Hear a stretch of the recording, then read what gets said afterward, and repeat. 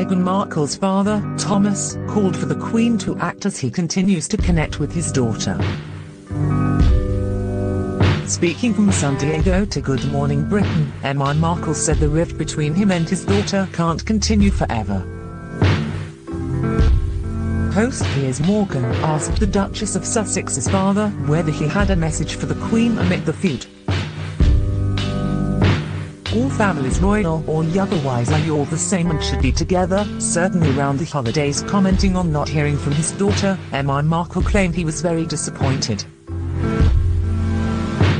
He said, "I'm very disappointed by it, I'm not sure why it's happening." He added, "I've been trying to reach out for several weeks. Every day I try to text her."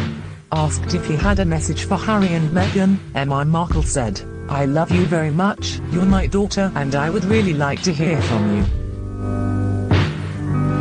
Whatever differences we have, we should be able to work them out."